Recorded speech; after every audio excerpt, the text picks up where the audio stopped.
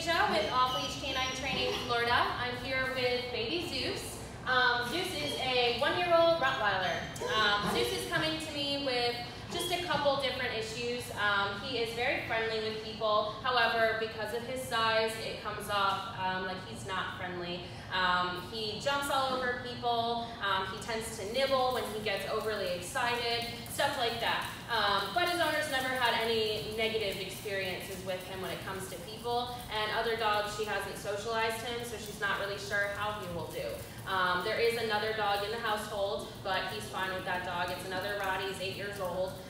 So like I said, he's good with that dog, but that doesn't necessarily mean that he'll be good with other dogs. So obedience-wise, he kind of has a baseline, but not really. His owner's biggest thing was his recall. When she just like lets him out to go to the bathroom, he doesn't come back to her, stuff like that. So let's take a look and see what he does or does not know. Zeus, come. Come. Good boy. Sit. Zeus, sit. Zeus, sit. Sit. Good boy. See if he'll lay down for me. Down. Down. Zeus, down. Hey, down.